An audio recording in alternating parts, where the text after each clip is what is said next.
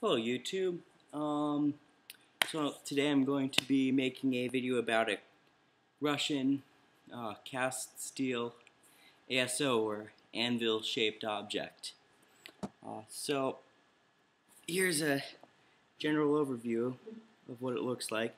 It's made to look sort of like a London pattern, but there's a few points that there's a few key features that I'd like to point out that mean that this isn't necessarily a good anvil, but it's great to start off with.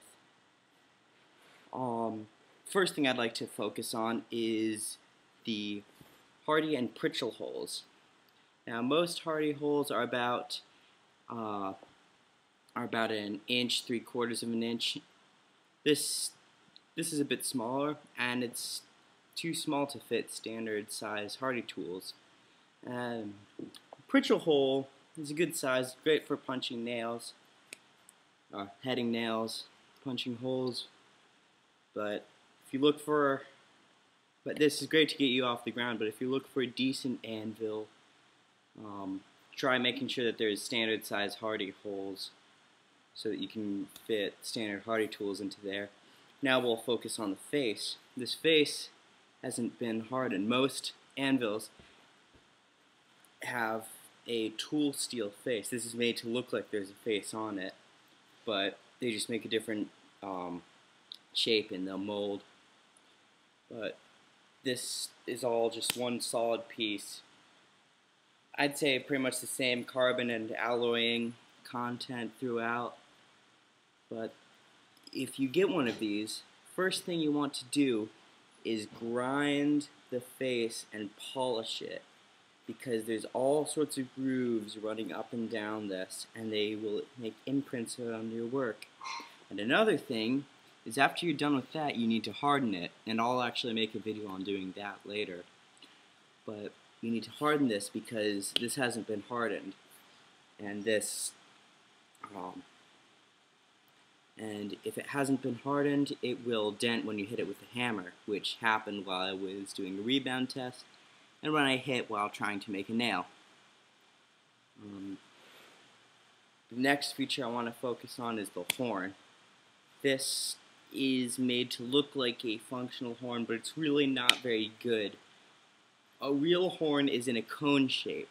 This is shaped more like a duckbill. It's really not meant to do any actual bending or drawing out.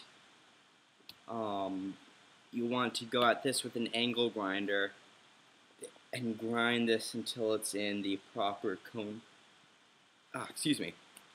The proper cone shape.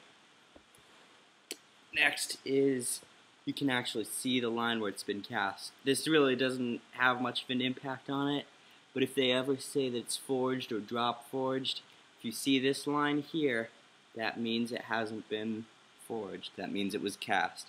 This line is where two pieces of the mold called the cope and the drag met. The cope is the top half and the drag is the bottom. Where they meet, there's usually a line where the liquid steel flowed out into the space between them, and it's usually they do a good job machining it off. He actually did a decent job. As you can see, there's no line on the face, horn, or step.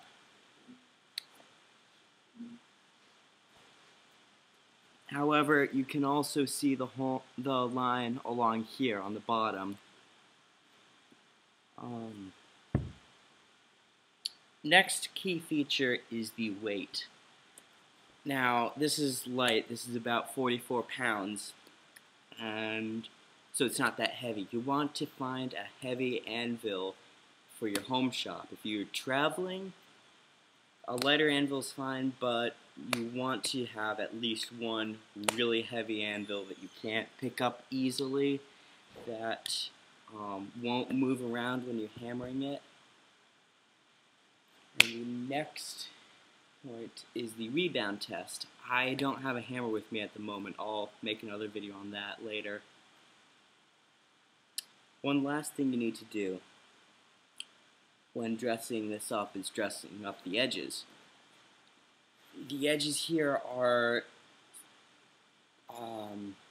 The edges here are square. What you want to do is angle grind them so that they're rounded all along here, except for actually from about where the face meets the heel and back.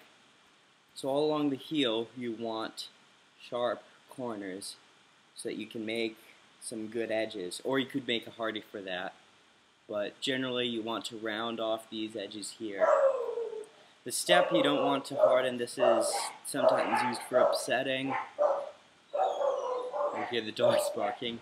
You might want to harden the top of the horn, but that would be difficult to do without hardening the step.